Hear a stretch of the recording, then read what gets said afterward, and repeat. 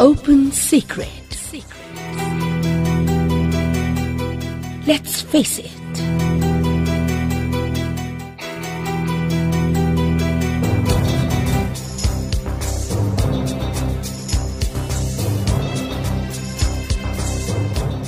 Hello, namaskar, a very warm welcome, good evening, यहाँलाई हार्दिक स्वागत छ रेडियो अन्नपूर्ण नेपाल 94 मेगाहर्ज आवाज सम्पूर्णमा यो हो कार्यक्रम ओपन सिक्रेट र हाम्रो स्लोगन हो let's face it open secret हाम्रो सिक्रेटहरूलाई ओपन गरेर राख्नुपर्छ र यसको अर्को अर्थ चाहिँ हामीलाई थाहा छ कि समस्या अरूसँग पनि छ भनेर सिक्रेट जस्तो लाग्छ तर सबैसँग समस्या हुन्छ र विशेष हामी यो कार्यक्रममा मानसिक समस्यालाई फोकस गर्छौं मनसँग रिलेटेड हाम्रो मनसँग हाम्रो मनका कुरा हाम्रो चित्तसँग रिलेटेड कुराहरूलाई राख्छौं यहाँनिर र यसको कुरा राख्ने मात्र हैन त्यसको समाधान कसरी हुन्छ हामी त्यो तर्फ जान्छौं त्यसैले हामीले हरेक कार्यक्रममा एक्सपर्टहरू ल्याउने गरिरहेका छौं र यसको स्लोगन हो लेट्स फेस इट भनेको अब समस्यालाई समाधान गरेर मात्र त्यसको निदान हुन्छ त्यसैले भागेर टाडेर हुँदैन यसको निदान गर्नै पर्छ भन्ने उद्देश्यले हामीले यो स्लोगन राखेका हौं रिता लिम्बू बोल्दैछु हाम्रो महाराजगञ्जको स्टुडियोबाट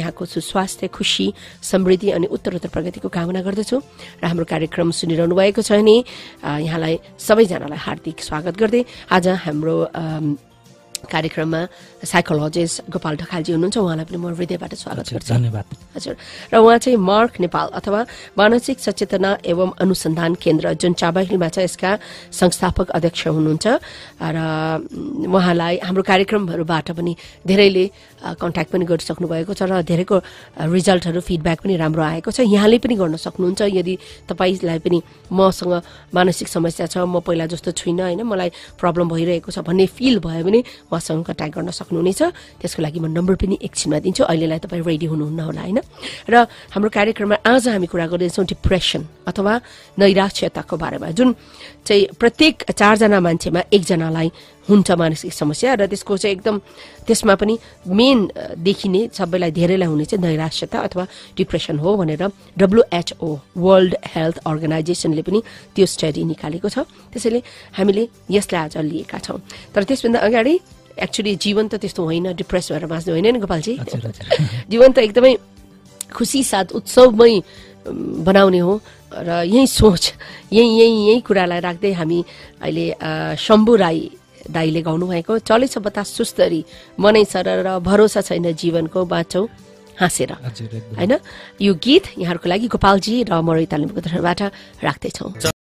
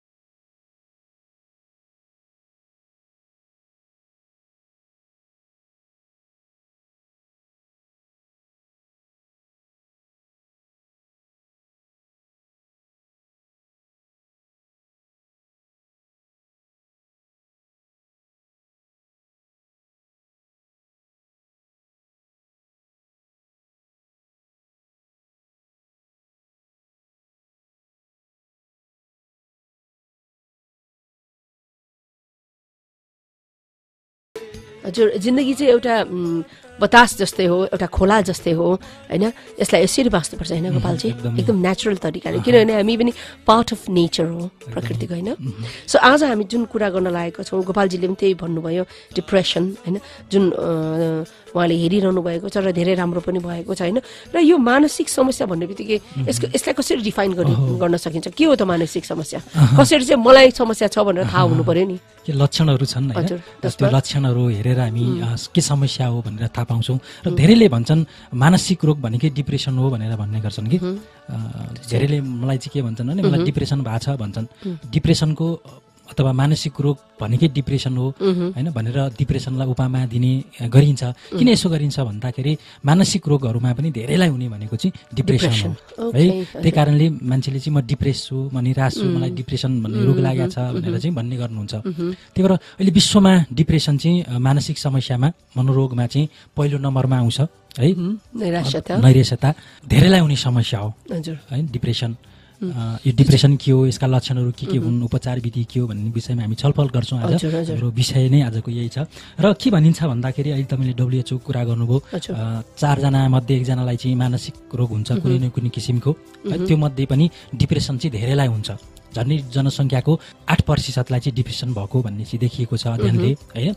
विश्वमा चाहिँ 7वटा मानसिक रोग अथवा मनका रोगहरू जसले मान्छेलाई चाहिँ दुःख दिन्छ, पीडा दिन्छ, अशक्त बनाउँछ, ती 7वटा मानसिक रोगहरू मध्ये डिप्रेसन चाहिँ पहिलो नम्बरमा आउँछ। नैराश्यता। त्यस्तै गरी विश्वका 10वटा मानिसलाई अलिकति दुःख दिने, पीडा दिने, अशक्त बनाउने हैन, विश्वका 10वटा रोगहरू मध्ये चाहिँ 5वटा चाहिँ मानसिक नै रोगहरू छन् है। 10वटा रोगहरू मान्छेलाई अलिकति अशक्त बनाउने, दुःख दिने अनि समस्यामा पार्ने शारीरिक रोगहरू, सबै रोगहरू 10वटा मानसिक छन्। त्यो मानसिक मध्ये पनि डिप्रेसन चाहिँ पहिलो नम्बरमा आउँछ भनेर भनिएको छ। र अहिले विश्वमा नै मुटु रोग पछाडि चाहिँ डिप्रेसन चाहिँ धेरैलाई हुने, धेरैलाई दुःख दिने हैन, एउटा जन स्वास्थ्य समस्याको रूपमा चाहिँ डिप्रेसन देखा परेको छ। त्यही भएर अब यो डिप्रेसन चाहिँ धेरैलाई हुने समस्या हो। त्यही भएर धेरैले चाहिँ मानसिक रोग भनेकै डिप्रेसन हो भनेर बुझ्नुहुन्छ। तर मानसिक रोग पनि धेरै किसिमका हुन्छन् है, डिप्रेसन पनि एक हो भनेर हामीले बुझ्नु पर्यो। एउटा मुडसँग यसलाई मुड डिसअर्डर भन्छौँ हामी हैन। डिप्रेसन पनि विभिन्न लेभलका विभिन्न प्रकारका हुन्छन्। त्यो विषयमा पनि हामी छलफल गर्छौँ। अब के हो त डिप्रेसन कसरी बुझ्ने भन्दाखेरि कहिलेकाहीँ हामीलाई दुःख हुन्छ, चिन्ता हुन्छ, तनाव हुन्छ अनि हामी अलिकति निराश हुन्छौँ, दुःख लाग्छौँ, त्यो स्वाभाविक हो, त्यो डिप्रेसन भन्दैनौँ।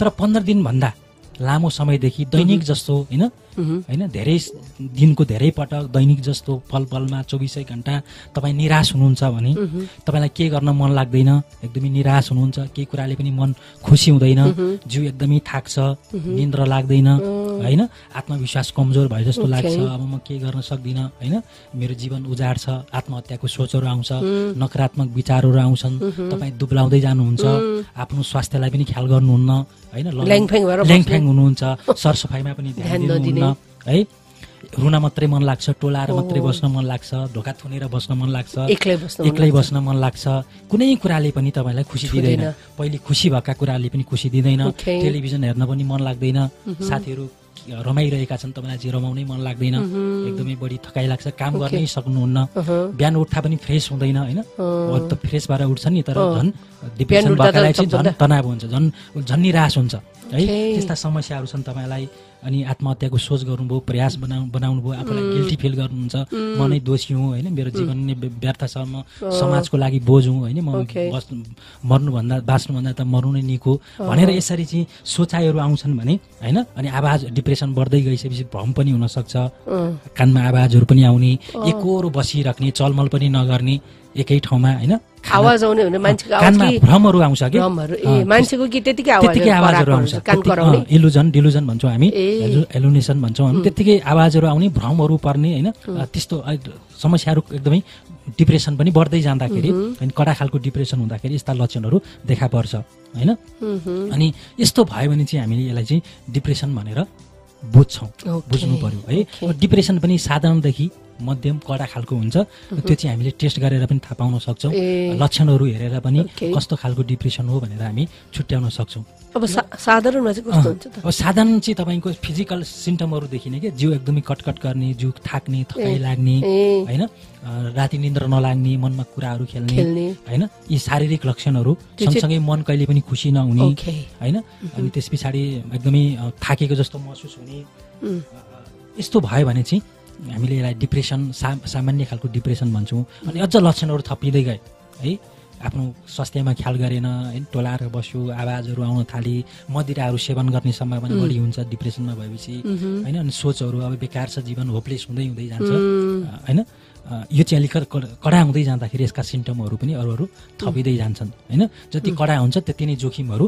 बढ्छ है अनि डिप्रेसनको कारणले गर्दाखेरि मान्छेहरूले सुसाइड गर्छ त्यो चाहिँ फाइनल होला त्यो चाहिँ डिप्रेसनको चाहिँ तपाईको झन्नै डिप्रेसनमा गएका 80-90% मान्छेले चाहिँ सुसाइड गर्ने सम्भावना हुन्छ है त्यही त अस्ति अहिले भर्खर हजुरको कुरा काटिएकै छिन् है हिन्दी सिरियलमा खेल्छ प्राजक्त ब्यानर्जी एकदमै फेमस थियो बालिका वधुमा उसले सुसाइड गर्यो हैन त्यो डिप्रेसनकै कारणले होला किनभने तर ऊ त पहिला हाँसिरहेको देखिरहेको थियो हो थाहा हुँदैन है हामीलाई लाग्न सक्छ यो मान्छे डिप्रेसनमा छ र हाँसिरहेको छ पढे लेखेको छ बुझेको छ सम्पन्न छ यसलाई के को चिन्ता होला र गाडी भने गाडी छ साथी भने साथी नाम भने नाम छ पैसा भने पैसा त्यस्तो सोच्छौँ हामी सबैले हैन तर के छ अध्ययनले भन्दा मध्यम वर्गका भन्दा पनि एकदमै हाई लेभलका मान्छेहरू पढे लेखेका मान्छेहरू प्रतिष्ठित मान्छेहरू सम्पन्न मान्छेहरूले नै बढी सुसाइड गर्ने गर्छ डाक्टरहरूले इन्जिनियरहरूले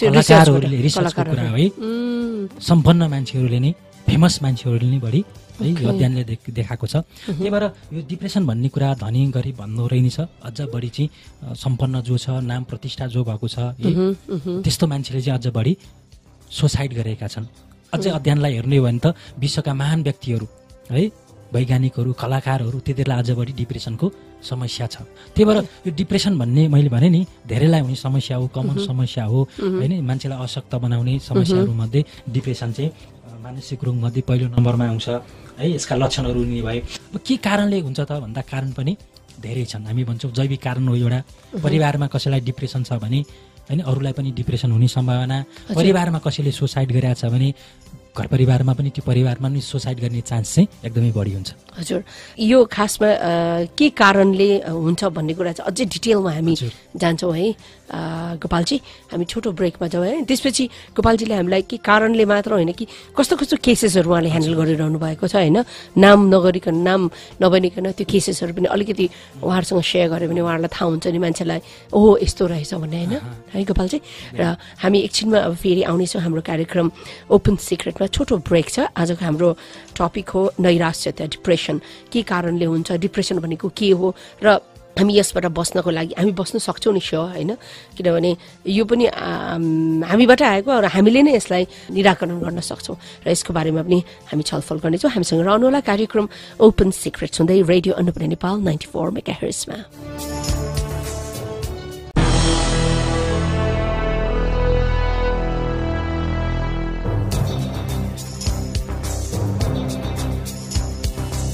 Open Secret. Let's face it.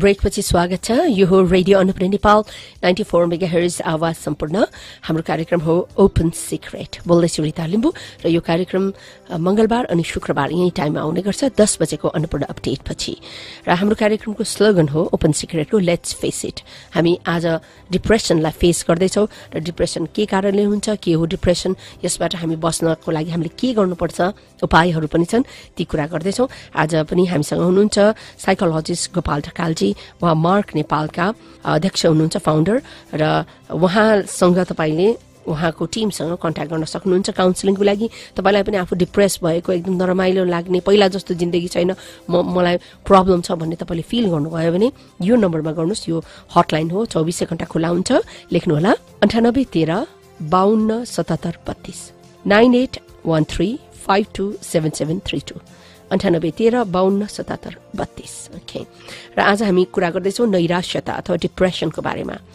Depression भनेको के हो त्यो त उहाँले भनिसक्नुभयो, र के कारणले हुन्छ अलिकति भन्नुभएको थियो, फेरि भन्नु होला के कारणले गर्दा चाहिँ डिप्रेसन हुन्छ? यसका कारणहरू धेरै छन्। अहिले मैले भने वंशानुगत कारण पनि हुन सक्छ। परिवारमा कसैलाई भएको छ भने उसको परिवारको सदस्यलाई हुने सम्भावना बढी हुन्छ। त सरुवा रोग त हुन्छ सरुवा रोग चाहिँ होइन है, मानसिक रोग कुनै पनि सरुवा रोग चाहिँ होइन। मान्छेलाई त्यस्तो हुन्छ। अनि घर परिवारमा कसैले सुसाइड गरेछ भने त्यो परिवारमा हुर्केको अरू व्यक्तिले पनि सुसाइड गर्ने सम्भावना बढी हुन्छ। ओके, अनि मैले भने सुसाइडको पछाडि चाहिँ 80 देखि 90% कारण चाहिँ मनोवैज्ञानिक नै छ है। अनि डिप्रेसनमा भएका झन्डै 80%ले चाहिँ सुसाइड गर्ने प्रयास गर्छन् भन्ने कुरा पनि गरे, तथ्याङ्कले देखाउँछ। अनि वंशानुगत पछाडि चाहिँ सामाजिक कारणहरू हुन्छ है। तनाव भयो, लामो समयसम्म घर व्यवहार बिग्रियो, ऋणमा पर्यो, कसैको आफन्तको मृत्यु भयो भने पनि ठुल्ठुला घटनाहरू घटे भने पनि त्यसले पनि मान्छेलाई निराश बनाउँछ। अहिलेको कुरा गर्ने हो भने त युवा पुस्तामा ट्राजेडीले होइन, प्रेमले पनि धेरै चाहिँ डिप्रेसनमा गएका छन्। त्यो पनि धेरै केसहरू अहिले बढेको छ। युवा पुस्तामा डिप्रेसनमा बढ्नुको कारण पनि एउटा त्यो हो। त्यस्तै गरी केही रोगहरू है, थाइराइड भयो भने पनि डिप्रेसन हुन सक्ने सम्भावना छ। क्यान्सर भयो भने पनि डिप्रेसन हुने सम्भावना छ। ठुल्ठुलो रोग, HIV एड्स लाग्यो भने पनि डिप्रेसनमा जाने सम्भावना छ है। त्यो कारण रोग पनि हो। अनि कतिपय अवस्थामा तपाईँले औषधि खानुहुन्छ, प्रेसरकै भनौँ न, लामो समयसम्म औषधि खानुभयो भने, गर्भनिरोधक चक्की लामो समयसम्म खानुभयो भने त्यसले पनि डिप्रेसन हुने सम्भावना हुन्छ होइन।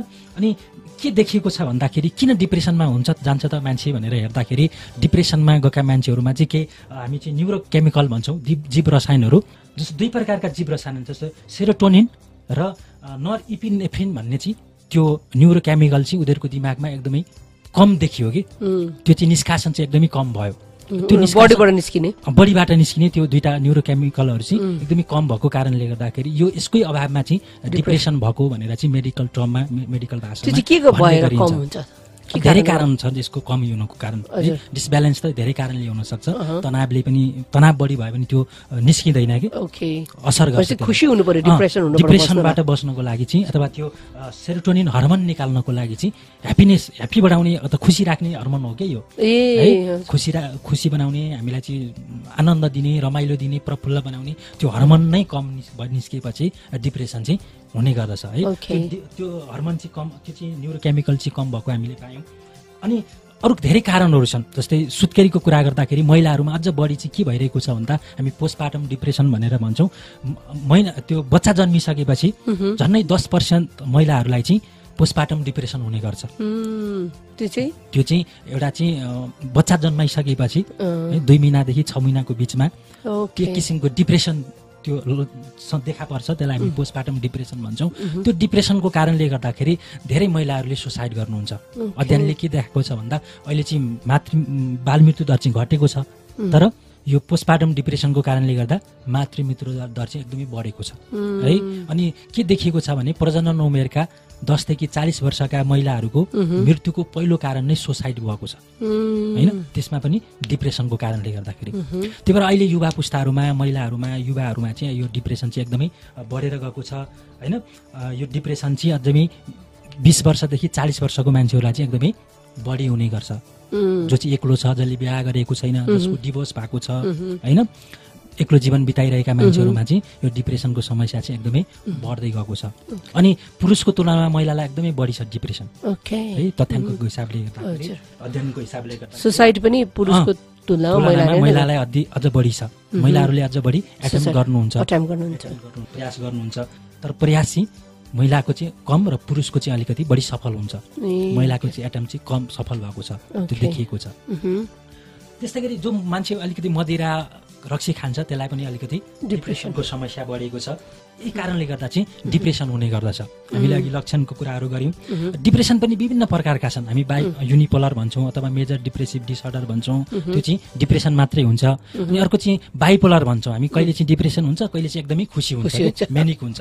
यो पनि एक किसिमको डिप्रेसन नै भयो। सुत्केरीमा हुने डिप्रेसनलाई पोस्टपार्टम डिप्रेसन भन्छौँ। किशोर किशोरीमा पनि अर्कै खालको डिप्रेसन हुन्छ। वृद्धमा पनि डिप्रेसन हुन्छ है। अब एक्लो भइसकेपछि, रिटायर भइसकेपछि, परिवारको चाहिँ पार्टनरको मृत्यु भइसकेपछि पनि ऊ निराश हुन्छ। अनि वृद्धमा पनि डिप्रेसन देखिएको छ। अनि सिजनल डिप्रेसन हुन्छ। कसैलाई चाहिँ तपाईँको जाडो भइसकेपछि जाडो याममा ऊ डिप्रेसन हुन्छ। किन जाडो याममा? यो पनि अब त्यो जाडो याममा चाहिँ तपाईँको घाममा चाहिँ घामको किरण कम हुन्छ है, त्यो घाम कम हुँदाखेरि यो सेरोटोनिन हर्मोन भन्ने चाहिँ कम निस्किन्छ। अनि त्यो जाडो याममा बढी मान्छेलाई डिप्रेसन हुन्छ। यो एउटा डिप्रेसन भयो। क्रोनिक एकदमै लामो समयसम्म भइराख्ने डिप्रेसन हुन्छ।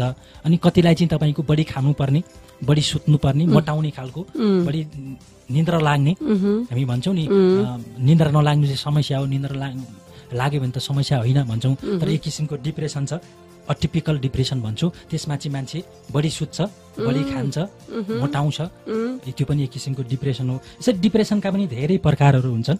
अनि कोलाई बढी हुन्छ भन्ने कुरामा हामीले छलफल गऱ्यौँ। महिलालाई बढी हुन्छ, 20 वर्षदेखि 45 वर्षको मान्छेलाई, 40-45 वर्षको मान्छेलाई बढी हुन्छ, अविवाहितलाई हुन्छ होइन, घर परिवार बिग्रेकोलाई हुन्छ, डिभोर्स भएकोलाई हुन्छ, अनि घर परिवारमा जसलाई भएको छ त्यसलाई अलिकति बढी हुने सम्भावना हुन्छ।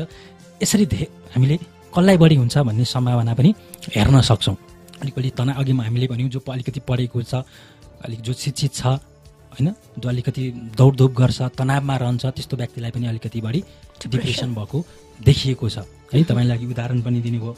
यसरी हामीले डिप्रेसनलाई चाहिँ वर्गीकरण गरेका छौँ। लक्षणहरू यसरी, यी लक्षणहरू देखा पर्यो भने चाहिँ हामी यो डिप्रेसन हो भनेर छुट्याउन सक्छौँ। हजुर, अब तपाईँको मार्क नेपालमा पनि डिप्रेसनको अब भनौँ न क्लाइन्टहरू के भन्छ, क्लाइन्टहरू आउनुहुन्छ होला होइन, त्यसमा त एक दुईवटा हामीलाई केसेसहरू भनौँ न कस्तो कस्तो हाम्रोमा आउने भन्दाखेरि, धेरैमा आउने भनेर डिप्रेसन, त्यस पछाडि एन्जाइटीका मान्छेहरू आउनुहुन्छ एकदमै हपलेस भएर बाँच्नु बेकार छ कि बाँच्ने र होइन, मलाई कसैले हेर्दैन, पर्टिकुलर भनौँ न एक दुईवटा केस भन्ने खालका चाहिँ हुन्छन् के। एकजना महिला आउनुभयो होइन, कति अगाडि, त्यो भर्खरै हो। अब हाम्रोमा त धेरै जस्तो पेसेन्टहरू आइराख्नुहुन्छ, दिनको 2-3 जना घटीमा आउनुहुन्छ, डिप्रेसनको समस्या। उहाँलाई चाहिँ पोस्टपार्टम डिप्रेसन नै भएको थियो। उमेर चाहिँ कति उहाँको? चाहिँ उमेर त्यस्तै 35 को हाराहारीमा हो। श्रीमान बाहिर जानु भएको रहेछ होइन, अनि यहाँ गर्भवती हुनुहुन्थ्यो, बच्चा जन्मियो होइन। अनि त्यस पछाडि त्यो परिवार, उनको 2टा छोरी भइसकेको रहेछ अलरेडी। अनि परिवारले पनि उनलाई चाहिँ छोरो जन्माइनस् भनेर सासू ससुराले भन्दा रहेछन्, प्रेसर दिँदा रहेछन्। अनि उसलाई पनि छोरी भयो, योचोटि त छोरा होला भन्ने होप थियो। श्रीमान पनि थिएन, प्रेसर थियो।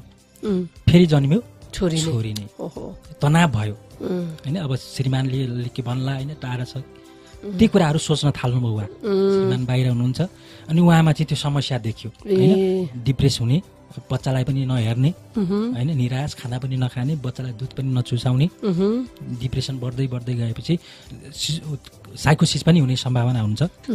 त्यो समस्या उहाँको एकदमै बढ्दै गयो।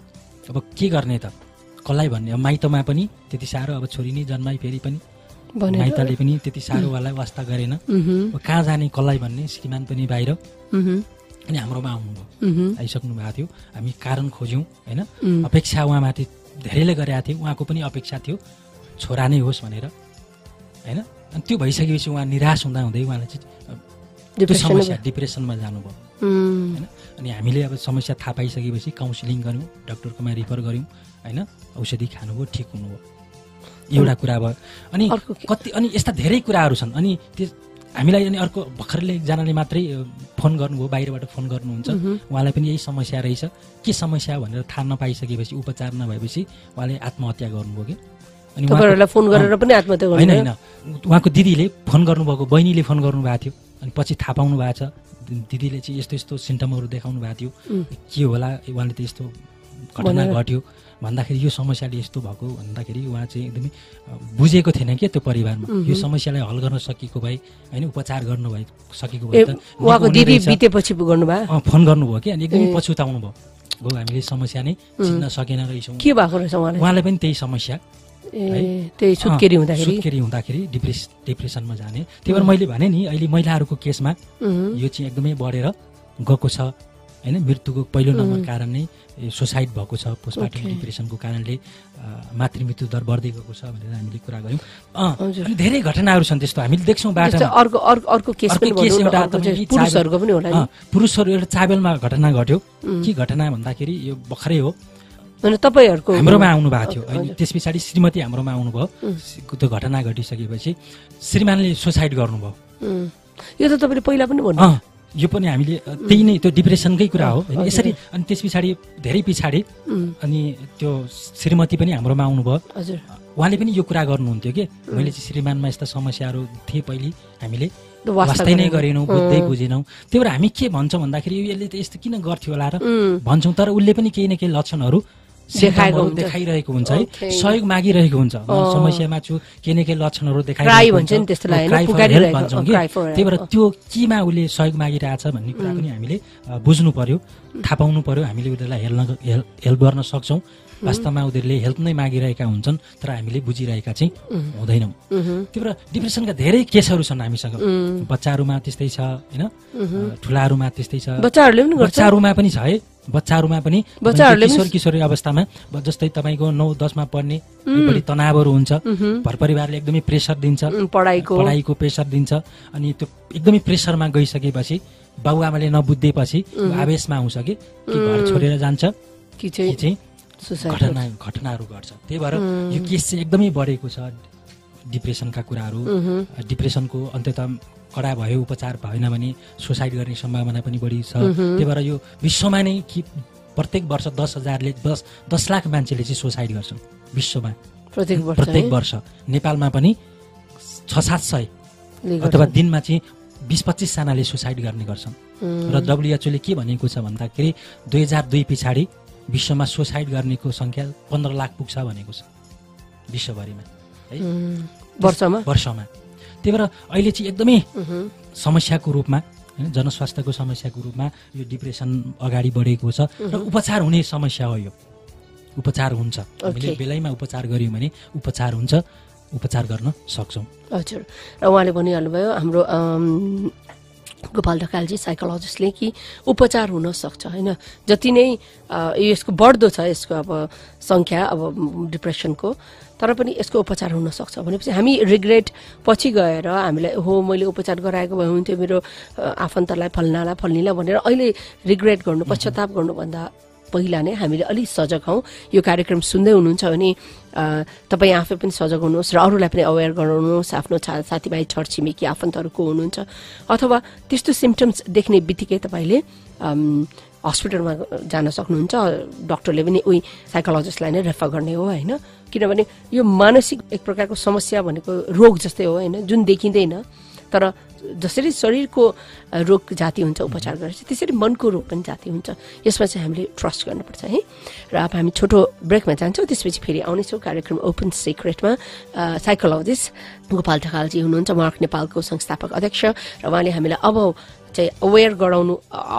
गराइसक्नु भयो डिप्रेसनको बारेमा तर अब चाहिँ उहाँहरूले कसरी समस्याको समाधान गर्न सकिन्छ त भन्ने कुरा पनि हामीलाई शेयरिङ गर्नुहुनेछ हामीसँग रहनुहोला कार्यक्रम ओपन सिक्रेट सुन्दै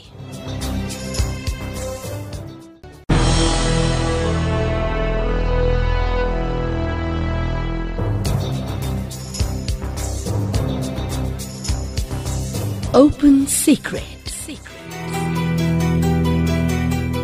Let's face it.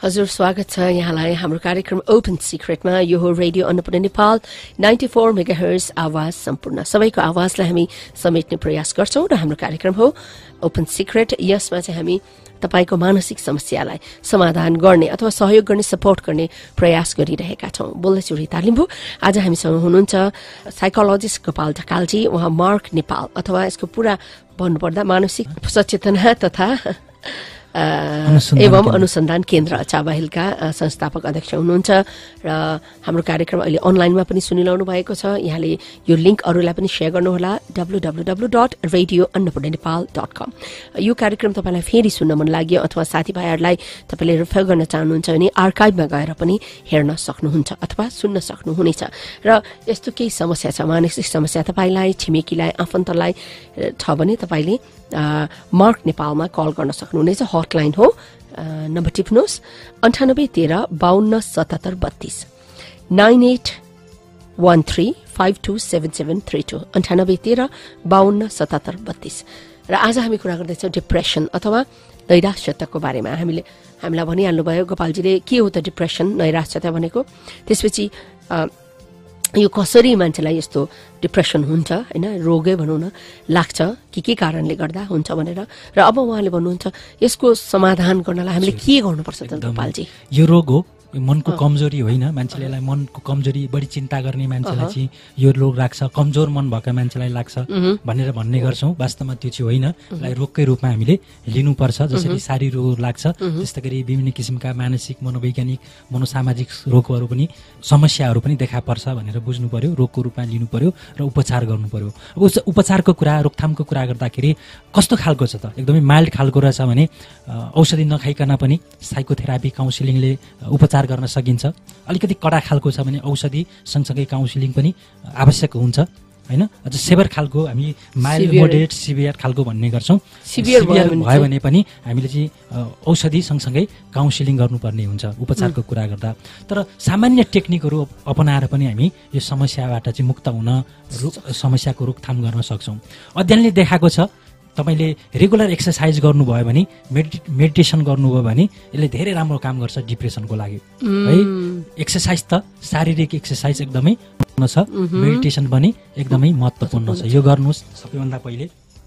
त्यस्तै गरी तपाईँ एकदमै झोक्रा र निराश भएर नबस्नुहोस्, केही न केही काम गर्नुहोस्, एक्टिभिटिज गर्नुहोस्, है। तपाईँलाई जे मनपर्छ सकेको काम, गार्डनमा जानुहोस्, सहयोग गर्नुहोस्, होइन। गीत सङ्गीत सुन्न मन लाग्छ भने गीत सङ्गीत सुन्नुहोस्, भजन गाउन मन लाग्ला, पूजापाठ गर्न मन लाग्छ, नाच्न मन लाग्ला, घुम्न मन लाग्ला, पैसा छ भने सपिङै गर्न मन लाग्ला, केही न केही सानोभन्दा सानो काम पनि गर्नुहोस्। झोक्राएर, कोठा थुनेर एक्लै निराश भएर नबस्नुहोस्, त्यसले झन् समस्याहरू बढाउँदै लान्छ। त्यही भएर केही न केही काममा चाहिँ सक्रिय हुने, सानोतिनो काम सघाउने, हामीले सानोतिनो काम सघाउन पनि सक्छौँ, होइन। अनि आफ्ना कुराहरू सेयर गर्ने, आफ्ना कुराहरू भन्ने, होइन। त्यस्तै गरी तपाईँको समस्या परिरहेछ भने समस्याको सावधान खोज्ने, के समस्या हो, के कुराले तनाव दिइरहेको छ। अघि भन्यौँ तनाव पनि डिप्रेसनको एउटा कारण हो। तनावलाई हटाउन आफूले सकिन भने अरूको सहयोग लिन सकिन्छ, सहयोग माग्न सकिन्छ। तनाव भएका बेला मान्छे अथवा डिप्रेसनमा गएका बेला मान्छेले रक्सी खान्छ, होइन, कुलतमा लाग्ने सम्भावना हुन्छ। त्यो चाहिँ गर्दै गर्नुहुन्न, होइन। जाँड रक्सी यसले चाहिँ झन् डिप्रेसनलाई चाहिँ बढाएर लान्छ। एकछिन त आनन्द भयो जस्तो लाग्ला, तर त्यो छोड्ने बित्तिकै एकछिन पछाडि नै झन् बढी समस्या हुने भएकोले जाँड रक्सी, अनि बियर, यी लगायतका कुराहरू गर्नु भएन। सकेसम्म घरभित्र एक्लै नबस्ने, होइन, साथीहरूसँग, सङ्गीहरूसँग बस्ने, आफ्ना कुराहरू सेयर गर्ने र सकारात्मक सोच्ने। जस्तो डिप्रेसनमा गएका बेला मान्छेको सोचाइ चाहिँ एकदमै नेगेटिभ हुन्छ कि आफूलाई चाहिँ गिल्टी फिल गर्छ, आत्मविश्वास कमजोर भएर जान्छ, मै दोषी, मै नै यस्तो भनेर एकदमै नकारात्मक सोचहरू मात्रै बढी आउँछ। त्यही भएर त्यो नकारात्मक सोचबाट चाहिँ बाहिर निस्किने, जति नकारात्मक सोच्नुहुन्छ त्यति नै समस्या चाहिँ बढ्दै जान्छ, त्यसले झन् निराश बनाउँछ, झन् डिप्रेस बनाउँछ। त्यही भएर सकारात्मक सोच्ने, आफ्ना सकारात्मक पक्षहरू धेरै हुन्छन् जीवनका, है। आफ्ना सफलताका कुराहरू, सफल घटनाहरू, ती कुराहरूलाई लेख्ने, स्मरण गर्ने, होइन, सेयर गर्ने, यो एकदमै राम्रो कुरा हो। प्रकृतिको नजिक जाने, घुम्ने, गार्डनमा पानी हाल्ने, फुल, होइन, बगैँचामा जाने, जनावरहरूसँग खेल्ने, यो पनि एकदमै राम्रो कुरा हो। आराम गर्ने, है। रिल्याक्सेसनका टेक्निकहरू छ, मेडिटेसन छ, तपाईँले जान्नेलाई सिक्नुहोस्, जान्नेसँग सिकेर प्रत्येक दिन त्यसलाई एप्लाई गर्नुभयो भने पनि त्यसले धेरै राम्रो काम गर्छ। यी यस्ता टेक्निकहरू धेरै छन्। प्रशस्त पानी खाने, पानी खानुहोस्, पानी खानु पनि राम्रो हो, प्रशस्त पानी खानुहोस्। अनि त्यसपछि तपाईँको हरियो सागपात, शरीरमा पस्ने कुराहरू, होइन, धेरै चिल्लो, धेरै अमिलो, माछा मासु भन्दा पनि हरियो परियो खानुभयो भने त्यसले पनि तपाईँलाई धेरै सजिलो गर्छ। खानेकुरामा एकदमै ध्यान दिनुपर्ने हुन्छ। यी नै यस्ता कुराहरू। प्रशस्त सुत्ने समय पनि निद्रा लागेन भने होइन कि सुत्ने प्रयास गर्ने। डिप्रेसनमा गइसकेपछि एउटा लक्षण निद्रा नलाग्ने हुन्छ। निद्रा लाग्ने के टेक्निकहरू अस्ति हामीले पनि सेयर गरेका थियौँ, ती टेक्निकहरू एप्लाई गर्नुहोस्।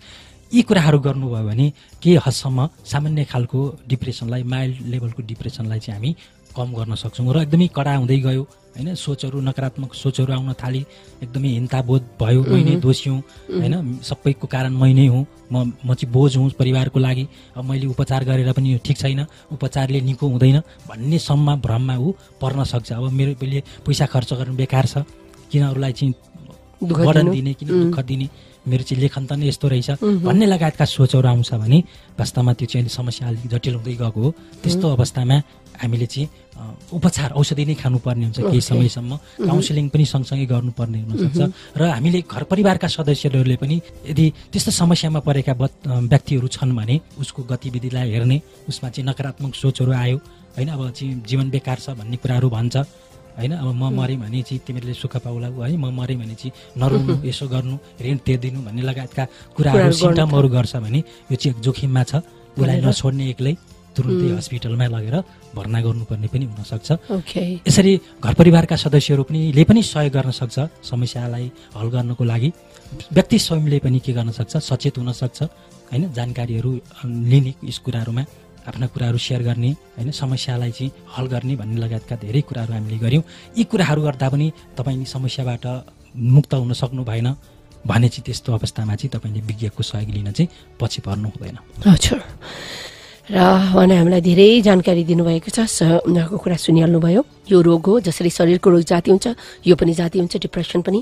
सो त्यस्तो सिम्टम्स हामीले लक्षण देख्ने बित्तिकै सहयोग गर्नुपर्छ। उनीहरूले पुकारिरहेका हुन्छन् र पछि हामीलाई पश्चाताप गर्नु बाहेक हाम्रो हातमा केही पनि रहन्न। सो हाम्रो ओपन सिक्रेटको उद्देश्य पनि यही नै हो, हामी एक अर्काको समस्यालाई बुझौँ, सहयोग गरौँ, सक्दो बाँच र बाँच्न दियो भन्ने, बाँच अनि बचाउँ भन्ने हाम्रो के भनौँ एउटा उद्देश्य हो। त्यो अनुसार आज हाम्रो यो कार्यक्रम यसरी प्रेजेन्टेसन भइरहेको छ र यसको लागि हाम्रो गोपालजीलाई हार्दिक धन्यवाद छ। Thank you so much. हजुर, र मार्क नेपालमा साइकोलोजिस्ट गोपाल ढकाल लगायत उहाँको टिमलाई तपाईँले कुनै पनि बेला फोन गरेर यस्तो समस्या मनोसामाजिक समस्या छ होइन, मानसिक समस्या छ भने कन्ट्याक्ट गर्न सक्नुहुनेछ। एकपटक फेरि म नम्बर दिन चाहन्छु, 9813 52 77 32, 9813 52 77 32। र उहाँलाई धन्यवाद दिँदै अब म रिता लिम्बू पनि जान चाहन्छु। हामीमा त्यस्तो छ भने प्लिज कन्ट्याक्ट गरिहालौँ र सधैँ खुसी हौँ। खुसीले गर्दाखेरि हामीलाई यो नैराश्यताबाट टाढा लैजान्छ। कुनै पनि तरिकाले खुसी हुन सक्छौँ है, खुसी खोज्न बाहिर जानु पर्दैन। तपाईँ भित्रै छ, हामी भित्रै छ, वरिपरि छ, अब त्यो पत्ता लगाउनु पर्यो।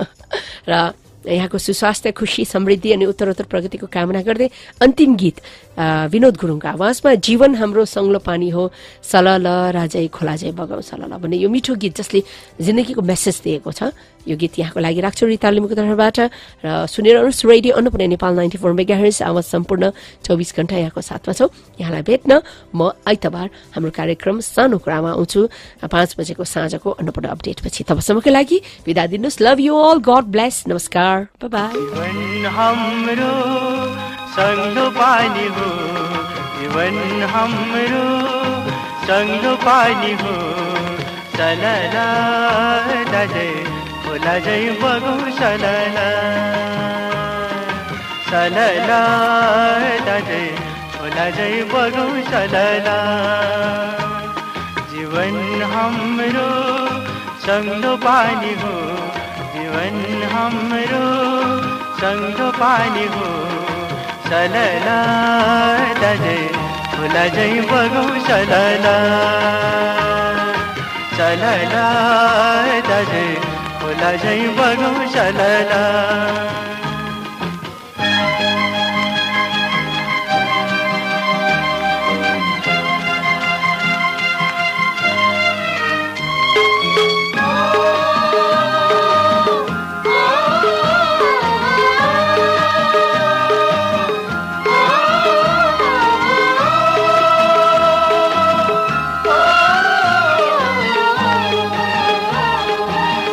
मानिस हो मानिस भई मानिसमै हराऊ, मानिस हो मानिस भई मानिसमै हराऊ।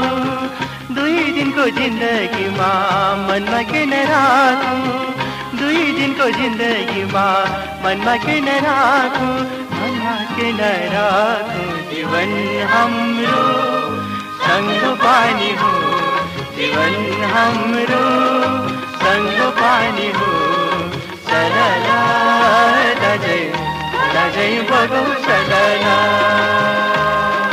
सलला दाजै खोलाजै बगाउँ सलला। जीवन हाम्रो सङ्लो पानी हो, जीवन हाम्रो सङ्लो पानी हो सलला दाजै खोलाजै बगाउँ सलला।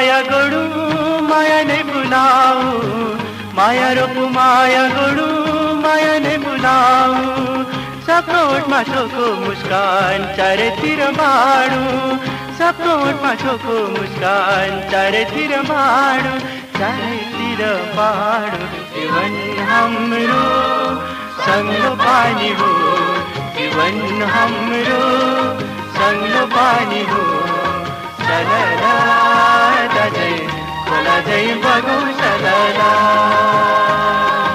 सलला दजै खोला जै बगौ सलला जीवन हाम्रो सँगो पानी हो जीवन हाम्रो सँगो पानी हो सलला दजै खोला जै बगौ सलला सलला दजै खोला जै बगौ सलला